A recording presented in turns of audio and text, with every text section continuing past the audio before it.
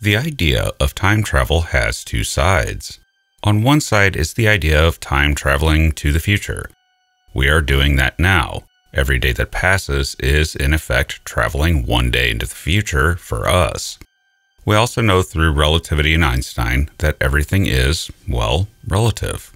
You can time travel into the future, faster by acceleration. Whether by accelerating really fast through space-time, or experiencing an acceleration towards an object through its gravity. Sitting on the surface of the Earth, glued to your chair, you may not think you are accelerating. But the fact that you are glued to your chair works like an acceleration, which is why time dilation occurs in gravitational fields, as well as at relativistic speeds. In very severe gravitational fields like a black hole, this becomes very evident. If you hover just above a black hole, you are traveling very rapidly into the future compared to a reference point away from the black hole, such as Earth. Whatever acceleration really means aside, we don't really know that. We just know what happens involving it, nor do we really know what time is. Ask physicists what time is and you will get different answers, ranging from a dimension to nothing at all, rather it's just a perception. In one case, though, it's a dimension you can move around in, just like our three dimensions. But in the end, it has some rules different from the other dimensions. But in one case, could you even tell time existed if all particles stood still and nothing ever changed? Imagine yourself as the only person in existence in a spaceship, and the rest of the universe was just a bunch of hydrogen atoms. If you go accelerating through that space, time would dilate. But you'd step out and see the same bunch of hydrogen atoms that you had when you started. Nothing had changed. Does time exist in that situation? But our universe doesn't work that way for various reasons. So for that question, in our universe, there are still things that will change no matter what, and mark the passage of time. Radioactive decay, for example, would continue no matter what you do, and it would mark time. As would the eventual decay of the proton, if indeed that actually happens. That is still debated in science. So even if all particles were frozen at a standstill, something would probably eventually happen, even through random quantum fluctuations and even Boltzmann brains, that would mark the passage of some kind of time. It has to be said that time ticks at different rates in the universe depending on where you are and what you are doing. Says that time is a thing. Einstein called it space-time because the two seem to be linked, and that might make it a dimension of some sort. What does seem clear is that nothing seems to ever go backward in time in this universe. You can do thought experiments and run it in reverse. This is known as the arrow of time, and we don't know why it always seems to point forward. One wonders what set it to be that way, since there isn't a ready reason for it in physics. And there are some ideas involving it. Stephen Hawking, for example, advanced ideas such as sideways time and lamented why the science fiction authors weren't taking advantage of the idea and writing stories about it.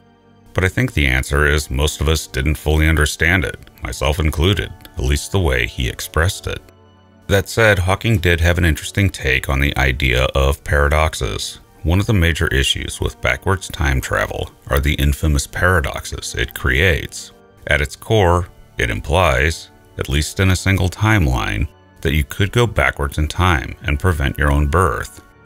The Back to the Future movies explored this quite well, as did a number of others, where you go back in time and mess things up, either by erasing yourself from photographs, but also to changing world history, and any number of questions have been asked about going back and altering history, both personal and global. Shooting certain dictators being a major one. But also things like going back and witnessing religious events and recording them have been envisioned. I would add on that and say, what happens if you alter them? There are many questions in time travel. It remains fertile territory, both forwards and backwards for the imagination. But the reality is that the universe itself, something about it, seems to prohibit us from ever doing it. And part of the problem is that we know how to do it, but we don't know if anything we could ever do would actually work. One way is to exceed the speed of light. The speed of light is somewhat of a misnomer because in the sense that we see the speed of light, we see it as a wave of light, a photon. and how fast it can propagate through the universe. The problem is, it's not the only place where the speed limit of the universe asserts. It's also the speed of time, and, as another instance, the speed of gravity. Pluck the sun out of the solar system, the Earth would not go flying into space for 8 minutes, because gravity propagates at the speed of light. With time, it's often said that photons do not experience the passage of time, which is because that speed is also the point at which time dilation becomes so severe that time in the frame of reference of the photon is instantaneous. Existence is an instant to it. Photons know nothing of time. Only in other frames of reference does anyone see a photon propagating through space at the speed of light. It itself does not see that. But the speed of light is more than that. It's also, likely not coincidentally, the point at which the energy needed to move a piece of matter, say an atom, goes to infinity. Infinite energy is required to push a piece of matter to this speed. Well, infinite energy does not appear to be possible in the universe, so you can never get enough energy together to push a spacecraft at or faster than the speed of light. It seems to be a hard limit, at least in this regard.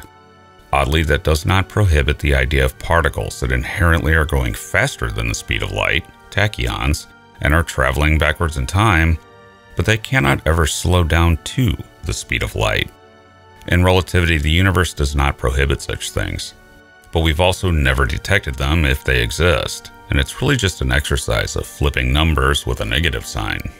But it also may be that the speed of light is a hard limit and the negative sign doesn't exist, and there is nothing faster than the speed of light, and that it's baked into the universe as a one-sided phenomenon. Another way to time travel is any other way that can be envisioned to go faster than light. Godier drives, wormholes, and so on are all dually time machines that can go backwards in time as well. The two ideas are intertwined. Once again, it's that link between space and time that Einstein saw so long ago. But back to Hawking's idea about what exactly it is about the universe that prevents us from traveling back in time. Known as the Chronology protection conjecture, it actually is a very simple idea that there are laws of physics, and we know there are, beyond standard general relativity, that actually do prevent time travel on a level above and beyond what I've already mentioned, closing any loopholes, like faster than light travel, that seem to suggest that it's possible. But we only think that because there's some unknown physics that kills the idea off. One of the reasons backwards time travel possibilities persist in general relativity are closed time-like curves that show up in some solutions to Einstein's equations. This is a bit different from another way of preventing time travel backwards, which is simply that you can't violate causality, cause and effect, because each closed time-like curve has some kind of event horizon that actually stops you from seeing the causal violation. That is one interpretation, known as chronology violation. Hawking had fun with this idea. He had a little bit of a flair for science fiction, and in his 1992 paper presenting all this, he made up a character basically, the Chronology Protection Agency, that stops anything on a macroscopic scale, but not necessarily subatomic, that stops any kind of classical time paradoxes as we see them. Something stops you from going back and preventing your own birth. Thus the family photographs remain intact, unless you decide to retouch out an X with Photoshop or other suitable software. Or paint yourself into a painting of George Washington with you handing him his false teeth, and then claiming to the internet that you were there in 1796 as the president's personal dental trainer. Stephen Hawking said this, and I quote, "It seems that there is a chronology protection agency which prevents the appearance of closed time-like curves, and so makes the universe safe for historians."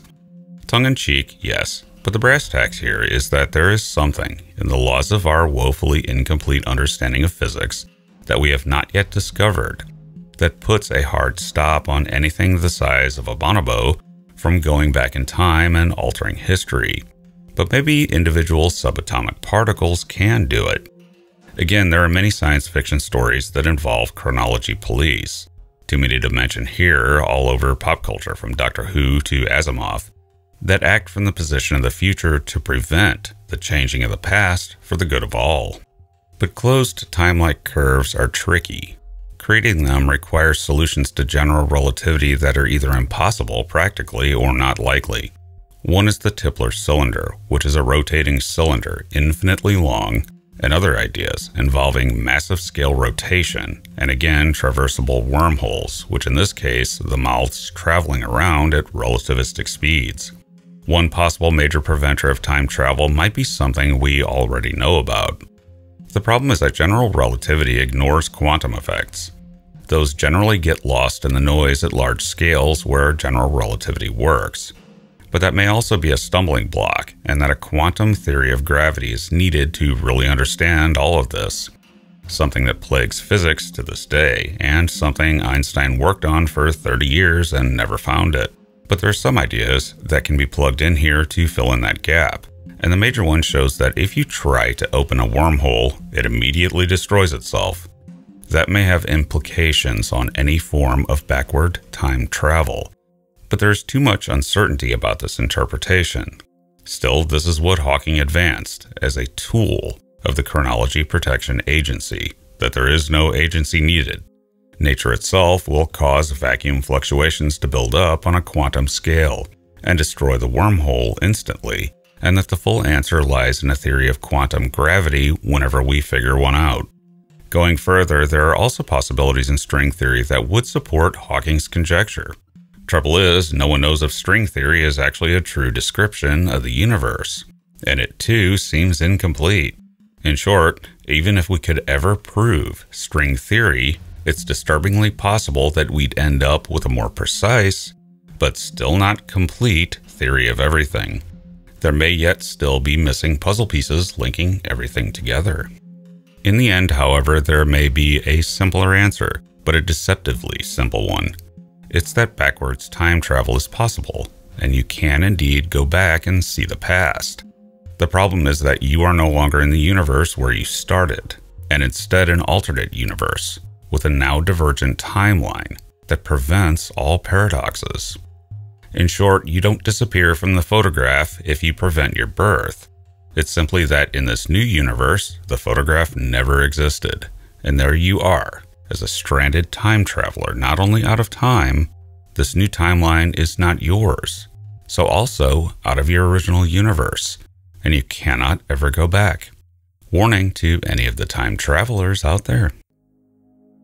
Thanks for listening. I am futurist and science fiction author John Michael Godier, currently concerned about overworked photons. No matter what, from the moment they come into existence to the moment they stop instantly, they never have any free time to do what they want, not even for a movie. Tired light theory indeed, and be sure to check out my books at your favorite online book retailer and subscribe to my channels for regular in-depth explorations into the interesting, weird, and unknown aspects of this amazing universe in which we live.